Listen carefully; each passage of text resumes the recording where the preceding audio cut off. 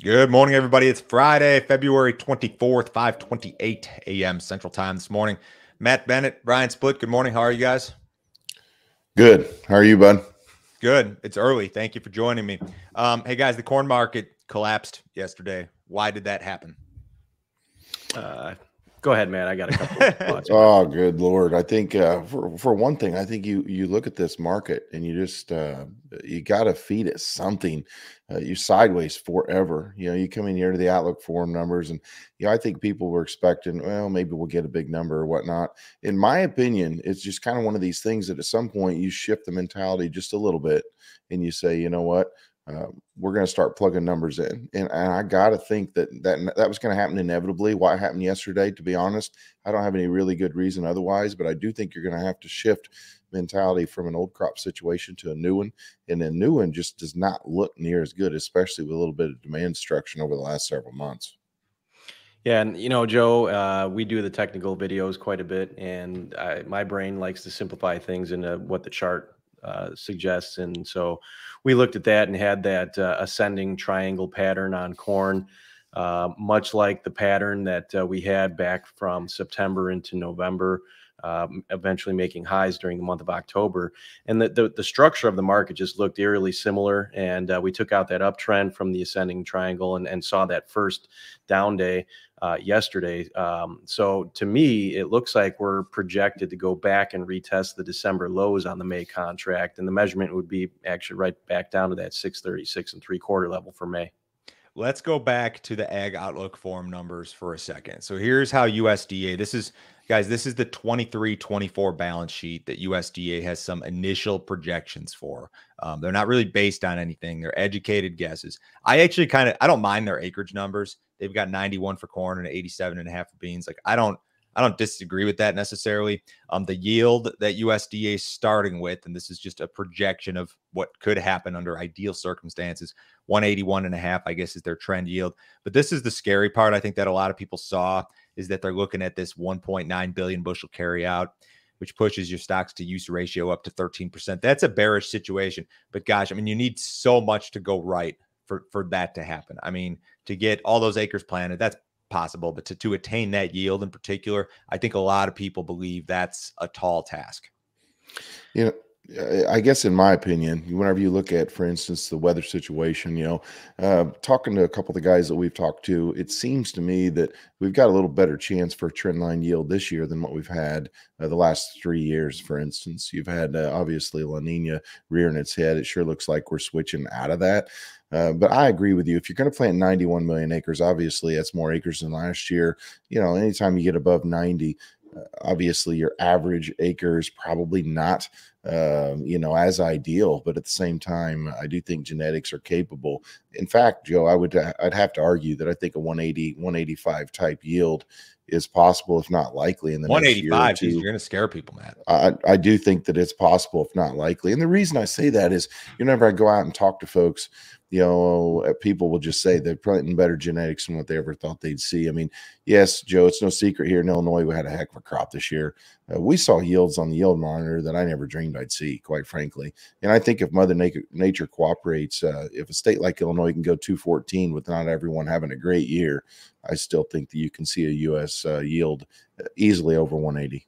So the Ag Outlook numbers were, if you want to consider them to be real by any stretch of the imagination, they were bearish. I just don't know that they're real. But at the same time, I mean, you've got a trade that's like just thirsty for numbers. I mean, there's been so little data out there and such a little movement in the market. Maybe this is what it took to move the thing, was some fresh news from USDA, albeit just educated guesses. One thing that caught my eye, in their soybean balance sheet, I think USDA was projecting that domestic crush is only going to increase by like 3.5% next year, despite the fact that we've got all these new crush plants going up.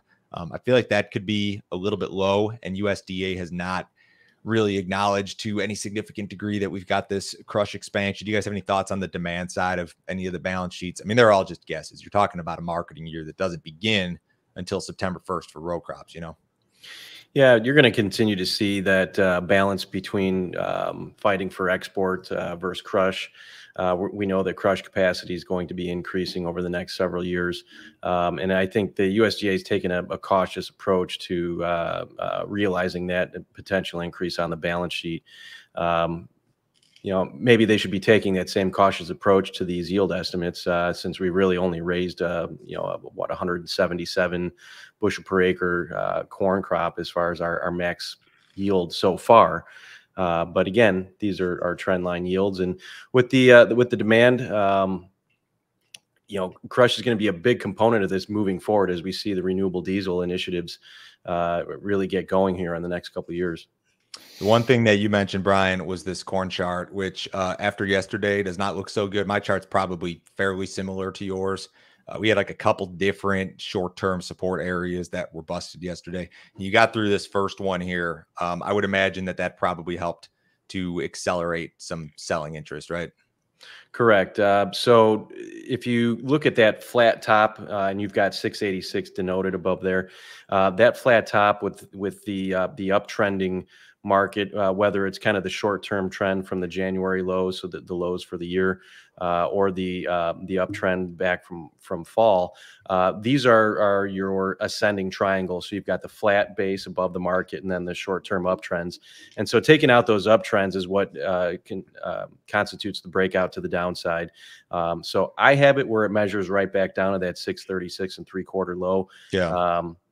But to me, it looks a lot like that high that we made again back in fall, where you've got more or less a flat base. You've got that one little peak that sticks out in fall, but it's the same structure. You have kind of that short-term uptrend, and then once you go through that uptrend line back in fall, we saw that first leg lower, we consolidated a little bit, and then another leg down. And I think you're going to see this thing kind of do the same thing after it's structured the same way.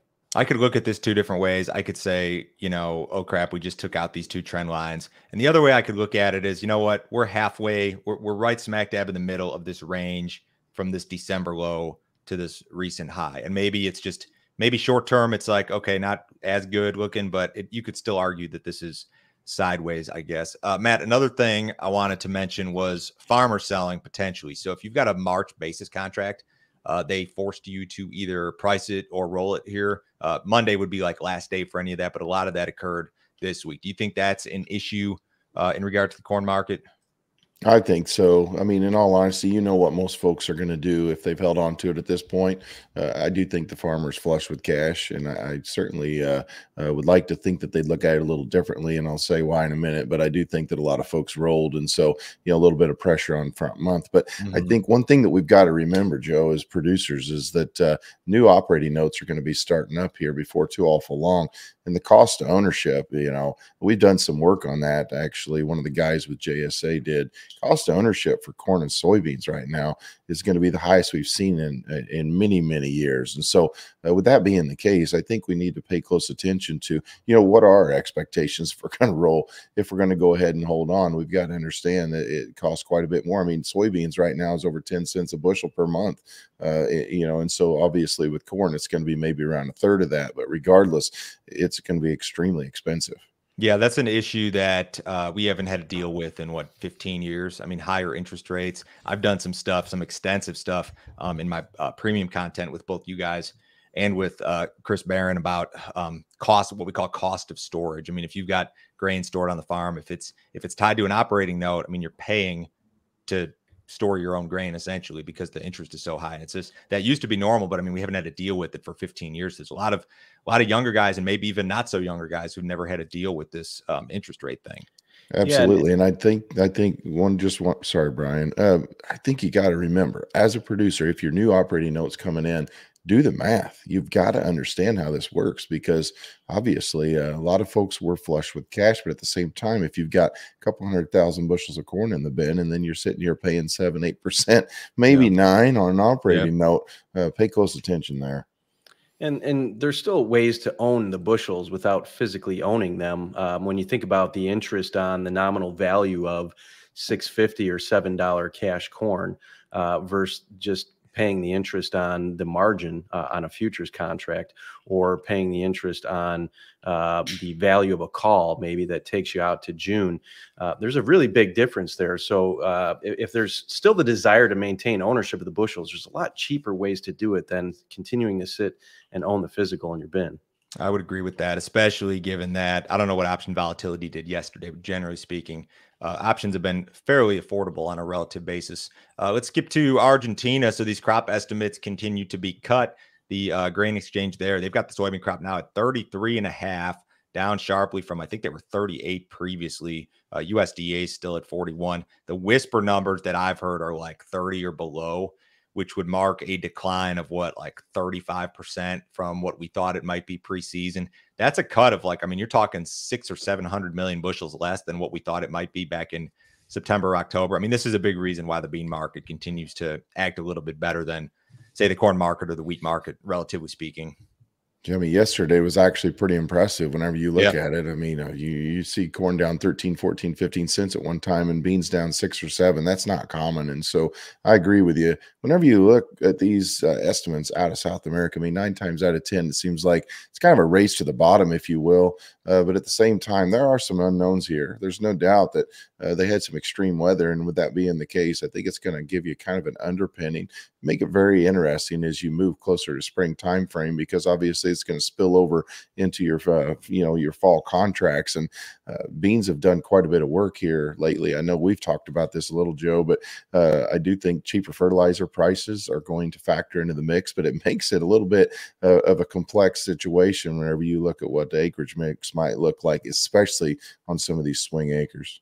It's an old story. I mean, it's not an old story. It's kind of a fluid story, but like the fact that the Argentina crop's going to be light is not anything new. We're just kind of trying to get down into the nitty gritty here in terms of details. Ethanol production was up a little bit last week. This is not a bad number at all, 1.029, up fractionally versus the same week last year. The one problem with ethanol, if there is one, production's been all right. It's probably not quite where it needs to be, but ethanol stocks are record high seasonally. They're now above last year's seasonal levels, at least. Do you see any problems with the high ethanol stocks potentially moving forward?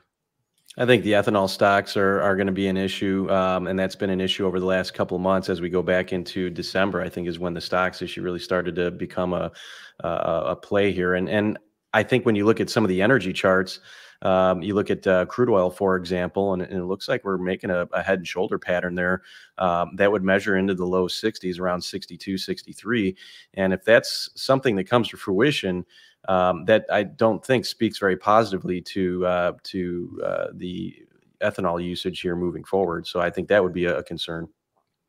I know that some people look at if you look at those grain crush reports, like we're not where we need to be in terms of corn demand via ethanol. Like I think USDA is projecting we're going to be off 1.5% or something from last year, but the numbers would indicate that we could be off 3%, 4%, which doesn't sound like a lot, but I mean, you're talking hundreds of millions of bushels if that's the case. So this ethanol thing, it needs to stay good. We've been better here the last few weeks. It needs to stay good.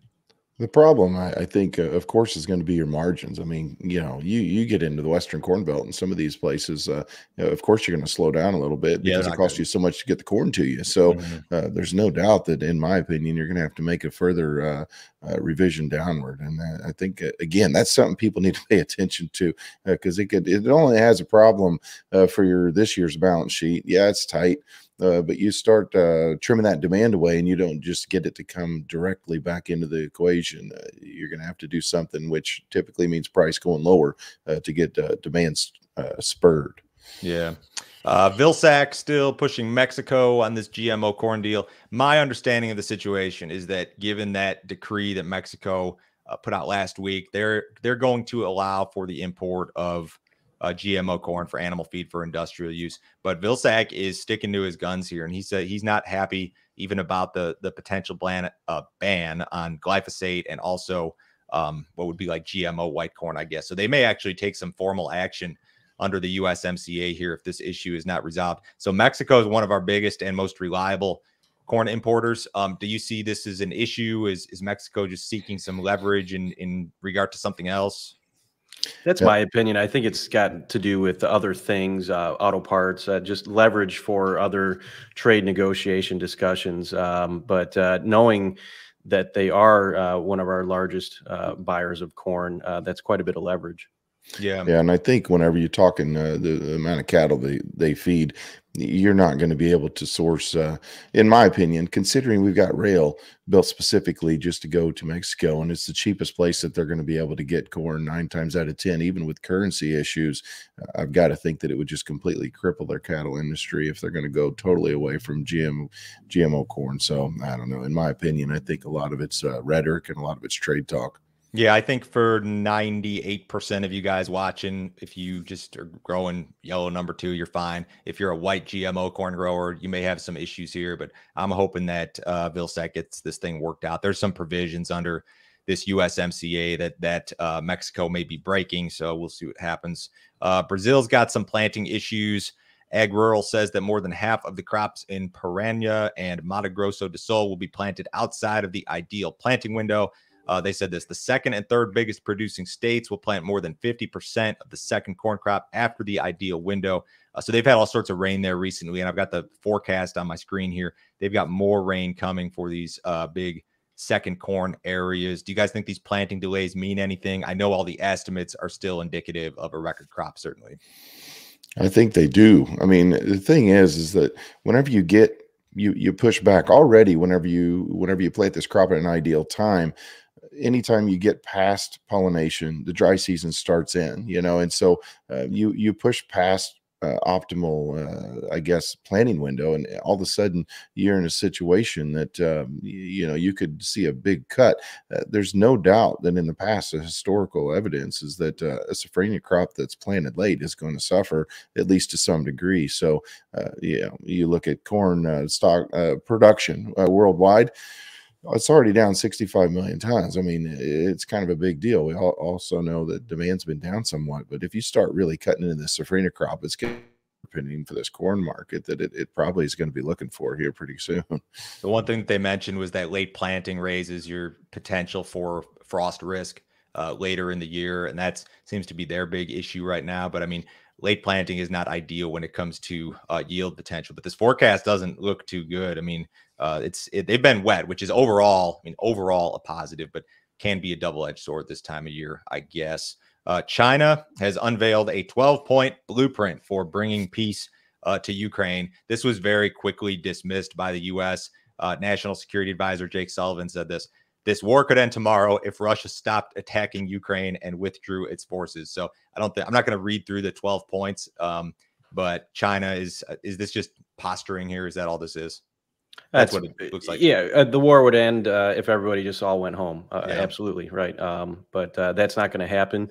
I don't know what the exact 12 points are, what the details are, but I read through them and I didn't think they were worth mentioning, put it that way. Yeah, and you know what? They've got their own things going on. I think the world's kind of trying to figure out what China's going to do with Taiwan, and maybe this is a little bit of deflection here as they've got their own things that they're about to kick off. We'll see. Yeah. We've got export sales this morning. Corn sales expected 500 to 1.3, soybeans 300 to 850, wheat 150 to 500. Cattle market was up yesterday. Still looks pretty good to me, Matt. Oh, absolutely. This BSE deal out of Brazil. I mean, I saw a couple of headlines later on that there's still a couple of folks that are talking that they'll be able to still export beef out of Brazil. But at the same time, it's just a little more fuel to a fire that's already burning kind of hot. And then, of course, Joe, you're healing up pastures in the Western Corn Belt. And some of these forecasts are that you're going to continue to heal up pastures. And I think you and I have already talked about this, but you start retaining heifers in the West, and you're looking at an extremely dynamic fat cattle market moving forward, I'd say into the later part of this year, first quarter of 24. But I mean, this is a pretty bullish situation. Chart looks good. Fundamentals appear to be good. Cash market strong. Speaking of markets that are not strong, stock market's down this morning. Brian, what's your S&P 500 chart look like? S&P 500 chart took out some support here. It's trying to hold after doing that, but it looks to me like we've got some additional downside, and I wouldn't be surprised to see if things accelerate a little bit as we get towards the back end of the quarter here, the first quarter of the year. there's been a change of attitudes or sentiment when it comes to the Fed. Like people are thinking higher rates for longer now, whereas maybe 3 or 4 weeks ago, that was not so much the case. Crude oil is attempting a modest recovery this morning, up 27 cents at 75.66 in the April WTI. Hey guys, thank you for joining me early this morning. Have a great weekend. All right. Same to you, bud. Back at you. Catch you next week.